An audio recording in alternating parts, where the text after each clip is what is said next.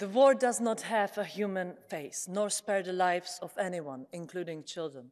However, after atrocities of the 20th century, we made a social contract and set the lines of international law that shouldn't be crossed. Nevertheless, it seems that for the Kremlin, history is not something we should learn from. Children are forcefully taken and deported to Russian camps. Then their fate lies either in forced adoption into Russian families, pro-Russian re-education programs, or military training. And all this is sanctified by the Russian government, as its officials of all levels are involved in removals, camp operation, and prevention of their return to Ukraine. To be frank, international law has been a challenging and often ineffective tool. However, it is up to our responsibility to ensure that these and any other deplorable actions will be punished and not repeated.